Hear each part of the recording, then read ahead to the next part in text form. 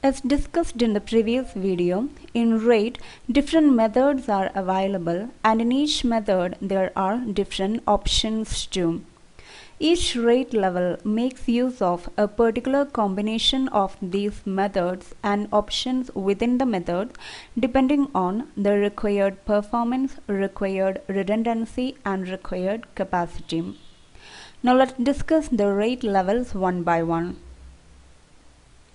RAID0. RAID0 makes use of the method of data striping. It stripes the data across two or more disks in the RAID set. That is, the sequential data to be written onto the disk will be split and placed among multiple disks.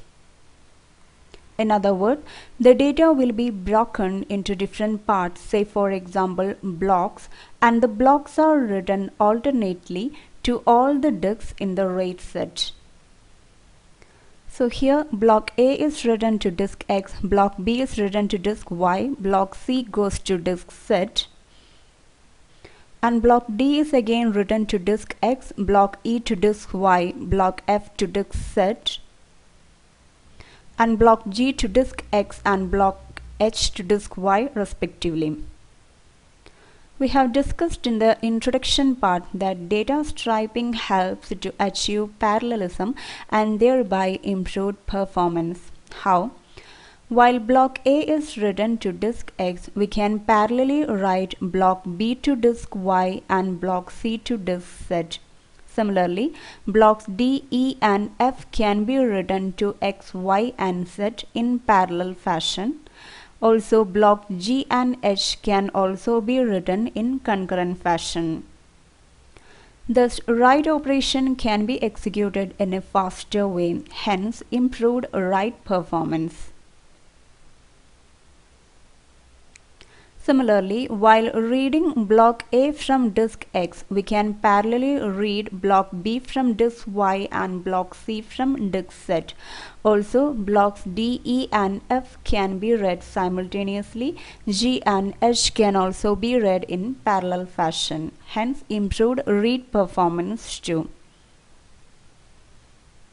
But since RAID0 makes use of just this method of data striping, it focuses only on increased I/O performance. There is no redundancy or fault tolerance.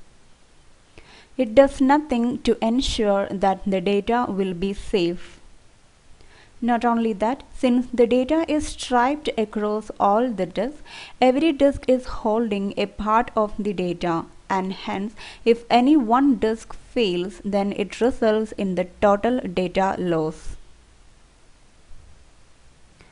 And what is the available or the usable disk capacity in the RAID0 array?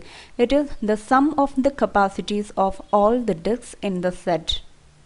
Here, if each disk is of 1 terabyte size, then there is a usable disk capacity of 3 terabytes. Hence, the usable or the available disk capacity is 100%. And since we stripe the data across 2 or more disks, the minimum number of disks required for RAID0 setup is 2. RAID1. RAID1 makes use of the method of mirroring. In mirroring, every data is written to 2 drives at the same time, thus producing a mirrored set of drives. Every disk drive will be having a mirror disk or a shadow disk for itself. As we discussed in the introduction part, mirroring is a method which mainly provides redundancy and thereby reliability. How? Even if one disk fails, our data is safe. We can access the data from the mirror disk, and after replacing the failed disk, the data can be rebuilt or recovered from the mirror disk which contains the exact copy. Only if both these corresponding disks fails, our data is lost. And even though the focus is on reliability, there is an added advantage of performance too. How?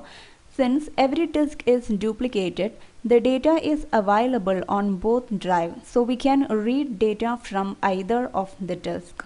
Hence, while reading block A from this disk, we can parallelly read block B from its mirror disk. And while reading block C from this disk, we can parallelly read block D from the mirror disk, and so on. Thus, the read operation can be executed in a faster way. Hence, improved read performance is achieved. And what is the available or the usable disk capacity? It is only 50% since every disk is duplicated. So here, if each disk is of size 1 terabytes, out of the 4 terabyte size, only 2 terabytes will be the usable disk capacity. Remaining 2 terabytes will contain the redundant information.